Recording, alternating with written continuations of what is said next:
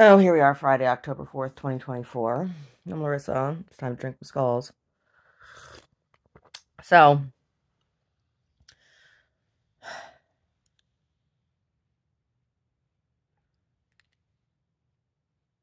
there's this person who's giving me a hard time, and she's doing it on purpose to be shitty. And now I wonder if she's, in fact, the person who pulled the bullshit already. So,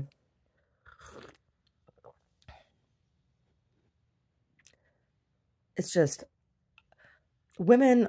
This is why I don't have women friends, because I can't stand women. I can't stand the way women relate to each other. I can't stand, like, I just, I don't have time for it. I don't enjoy it. I don't respect it. I don't, the passive aggressive, petty, catty, picky bullshit. I just don't. I just don't have the patience for it. I don't have the,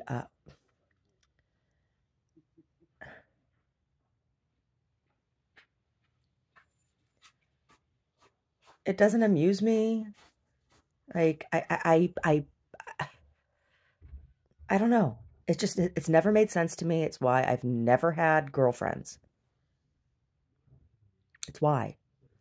Because I don't roll like that. And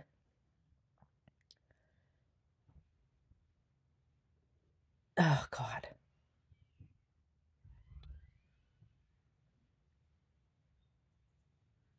I just I just I just don't I'm not made that way. My brain doesn't work that way. So, you know,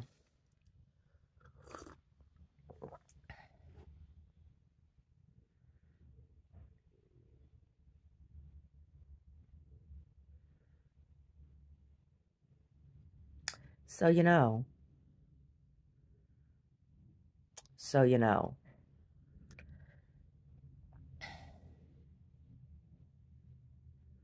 Anyway.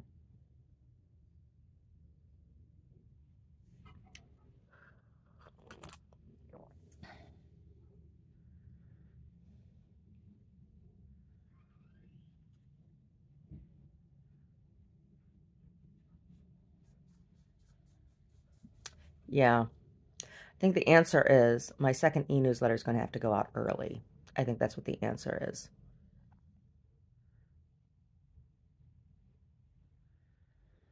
I think that's what the answer is.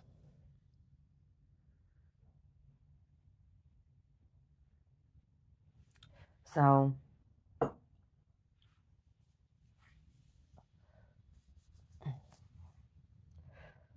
yeah, I do. So I guess I'll have to work on that today, huh? Hmm. Yeah, I do. That is what I'm gonna have to work on today. Getting the second one out.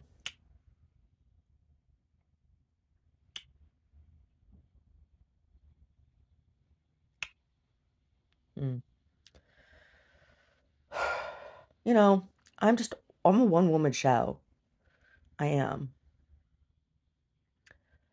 I do all of my own work. I do all of my own research. I do all my own editing. And it's like, it's hard. I don't catch everything all the time, right? Like, I'm pretty damn good, but I don't catch everything all the time. And it's like, whenever I miss something that has to be picked at, it's like, geez, okay, yeah, I know. I caught it before you did. How about that? I caught it before you did. It was too late, but I caught it. And I do it all by myself. And you don't do a fraction of this, and you got a team behind you. So, you know, mm, it's just, I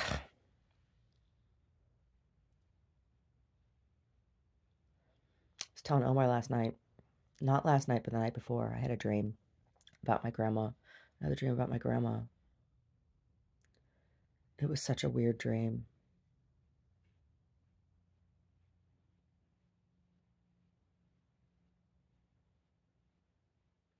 It was such a weird dream.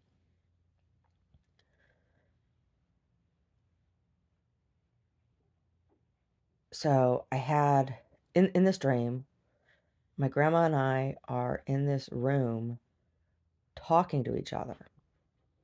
And in the dreamscape, like I can understand what she's saying, but in from the lucid perspective, it all just sounds like gibberish to me.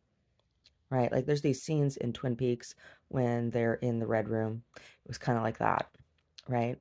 Where it's like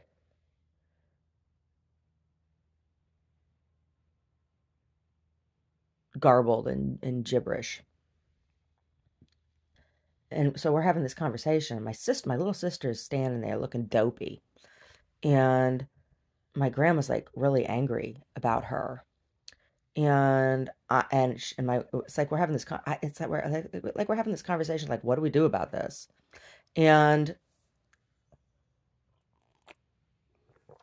then we walk through a door laterally, and we end up in, you know, I'm looking at that, looking at it now. So my grandparents' basement was split in half, or in thirds. One third was the garage, right? And that was a separate closed off room. And then there was a door off of the room that where the car, you pulled the car in. And it was a real tight fit if you had a sedan. And when you went in the door, there was like a screen door and then another lightweight door, and you go in that door and you'd be in this like finished part of the basement. It was like a little living room. And it's where their old record player was down there, and there was an old TV and the sleeper sofa. God, that plaid sleeper sofa. Oh my God. And a couple of my pappy's bookshelves and the end tables,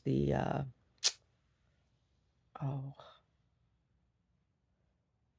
those mid-century modern end tables that they had. They had one that was that double tier, and the other one was a round double tier with a lamp in it. Anyway, under the stairs there was a little room, and that wall was covered. My grandfather had covered it with wainscoting. And then on the other side there were two doors that went to the other side of the downstairs, and there was a toilet down there and the laundry room. And I think the first part of the dream we were in the laundry room area, looking at it now because there were those windows around. There was the refrigerator where the Schweppes ginger ale was. Yeah. And we were talking in that part of the basement, and then we moved over into the finished part of the basement. And under the stairs there was this little like storage closet, and that wall was covered with wainscoting, and the door into the storage closet was kind of like hidden in the wainscoting kind of thing.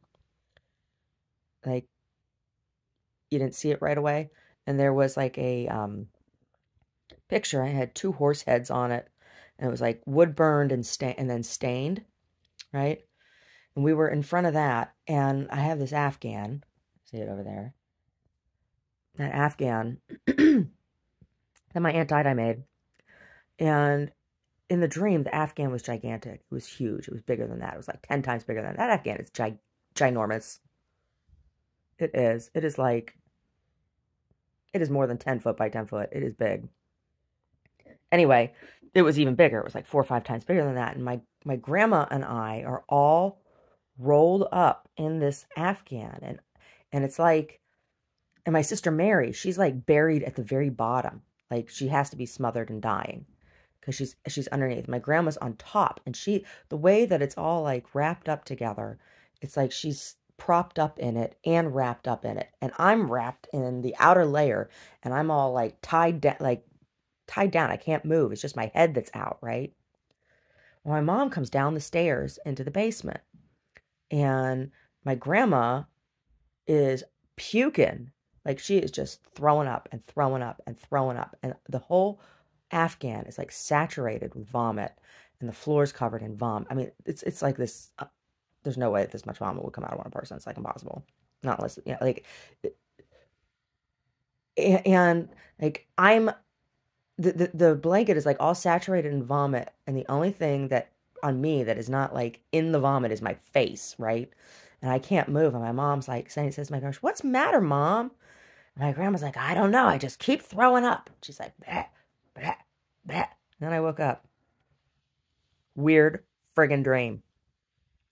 Yeah. Not last night, the night before. Yeah, I was telling her about that last night. Ugh.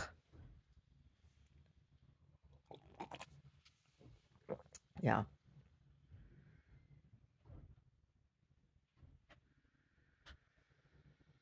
Ugh.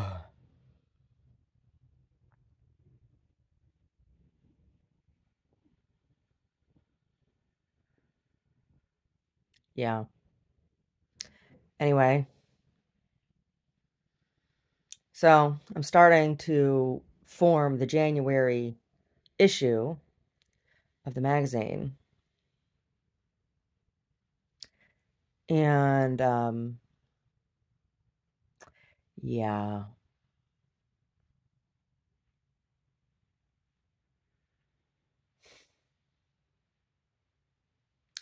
Yeah. People are kind of weird, huh? Yeah. I did a soft open yesterday. Nobody came in. Oh, I'll do soft. I'll be soft open again today. I need to get that second e-newsletter out early. That just pisses me off. But the thing is I don't know how the typo got there to begin with because it's not what I typed. It's not. And I think somebody at Wix fucks with my stuff because they have before, right? Wix and Vistaprint, they're all connected, and they fucked with my website before. There was bullshit with my website before. So I think somebody's fucking with me, is what I think. I think that my stuff was changed. Yeah. Wouldn't be the first time. No, it would not be. Would not be the first time. Anyway. Yeah, I'll work on that. I'll work on that e-newsletter today.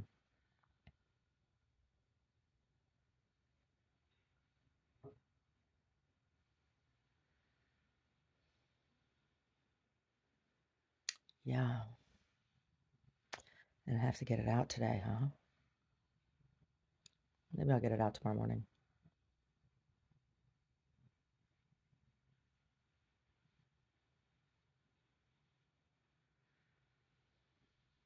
Yeah. Maybe I will. Yeah.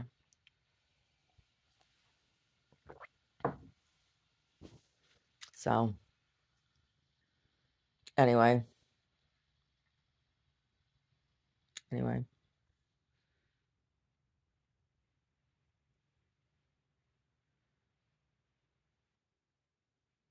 Anyway. Yeah. So I saw something in the strike has potentially come to an end. The longshoreman strike. Did I see that correctly? Did I see a headline that they have reached a tentative agreement? Yeah. I was seeing is like angry about automation, angry about AI. Yeah. It'll be like agriculture. It'll be like what they did to agriculture. Yeah. Not necessarily better, huh? I don't know. It'll be interesting, particularly given, more automation that happens at docks and things. I mean, there's a couple things that'll happen. It'll mean one, people who work at the docks are going to have going to need to have different kind of training and skills because they're going to have to learn how to interface with the technology, right? And it's going to eliminate a lot of bodies because of, machines can be built to be a lot stronger than people, right? Lifting and moving things. But I also wonder, what is it going to mean for containers that have people in them, that are being smuggled into the country? What is automation going to do for that? There's a couple things it could mean. It could mean higher death rate because people being left in crates longer, right? Um, or it could mean um, less trafficking because people would be maybe more easily caught, right? There'd be less, with fewer people working the dock. It would mean that there would be less opportunity for somebody being on the take on the trafficking side, being able to, allow people in, because there's always that kind of thing, right? There has to be somebody on the inside to let you in, right? To get to get your property, to get your peeps, the people that you bought, the people that you trafficked in, right? They got to let the coyote in, right? They got to let the trafficker in. Somebody on the inside has to let the trafficker in and say, "Oh, they're here. We found them." Right? So, I don't know. It'd be interesting to see how it affects the human trafficking aspect of shipping. Um, and I can also understand, people being like, "Oh my God, all these people with jobs, eliminate so many of our jobs." I get it. Yeah, it sucks. It sucks. But keep buying your Teslas, right?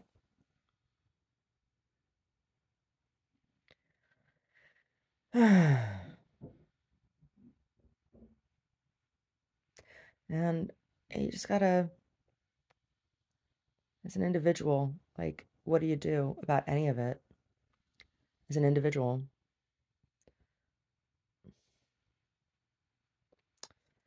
Try to do the best you can and try to make informed decisions and reasoned decisions about everything, you know?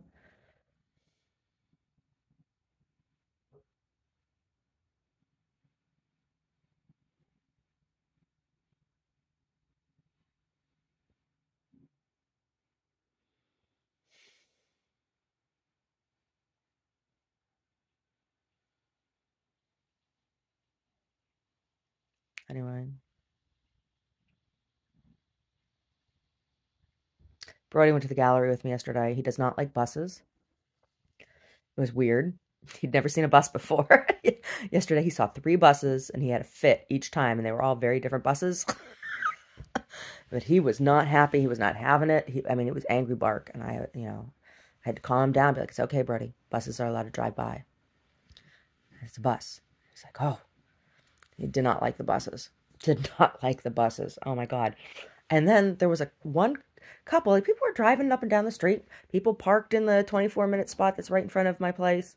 And, a number of times, but there was one couple he did not like. And I'm not sure if it was them or the car that he did not like. The car had a really bad paint job. And he was just like, he was not having it. He was like, He's like, "Mom, look at that car. The paint job's really bad." I'm like, what is wrong with you, dude? Because that's the only thing that I can. There was nothing about the couple. It was an older couple. He helped his wife get out of the car. The only thing I could think is Brody did not like the paint job, and it was a bad paint job. But I'm like, I wasn't gonna bark at the door. It's a bad paint job. Brody was having a fit about that. I'm like, oh my gosh, the rims were painted red. They were painted red. They weren't anodized. They weren't anodized. They weren't powder coated. They were painted. And it looked really bad. Oh my God. I don't know what it was. I don't even know what the car was. It wasn't a boat or anything. It was an older car. It was like late 70s, early 80s, something. Right? Yeah, I don't know. It had those sharp edges. Those sharp edges that you saw on stuff in the late 70s and early 80s. Mm. It was black and red. Those rims. Those rims.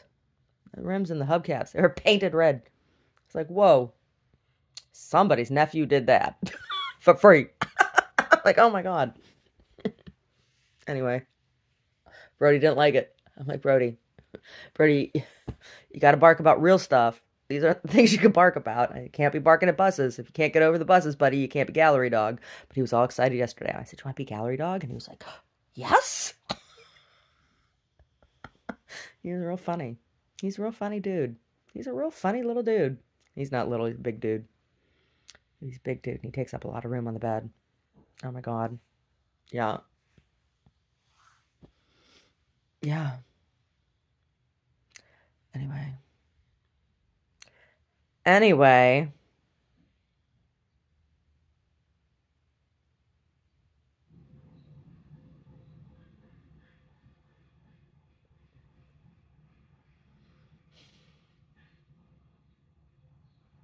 Anyway.